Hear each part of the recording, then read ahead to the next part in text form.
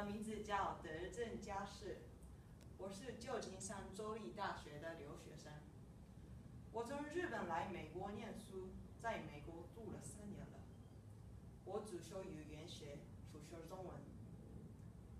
我今天想要跟大家介绍一下我的德国室友 Sila。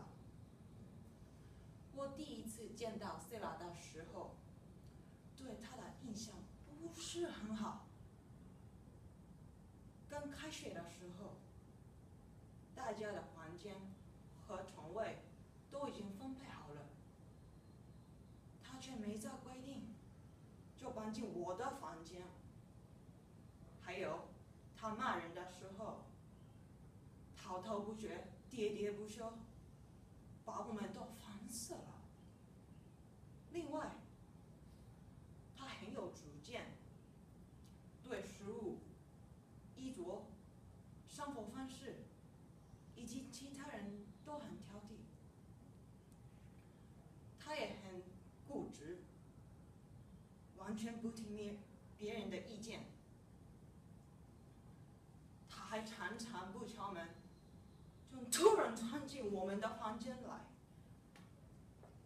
他周末晚上3点从夜总会回来后，也都会无缘无故打开我们房间的门。他听起来好像很讨人厌，对不对？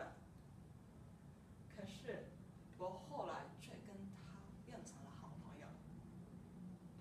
有一天，他上完课回来，只有我在宿舍，所以我们就聊了起来。他说，我跟他年轻时候的样子很像，然后跟我讲了他的很多经历。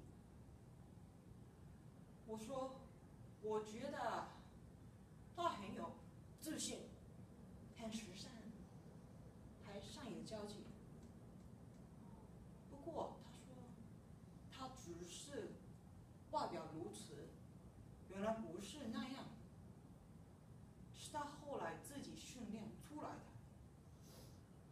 他说，他是他们家里最不时髦的人，他是后来才开始注重穿着的。尽管他很健谈，可是他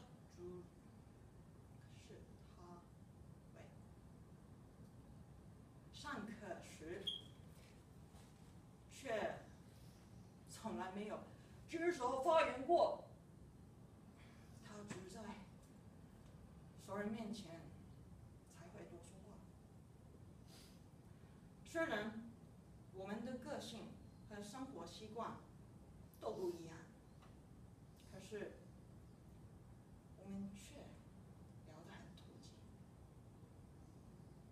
我很保守，做事都很小心。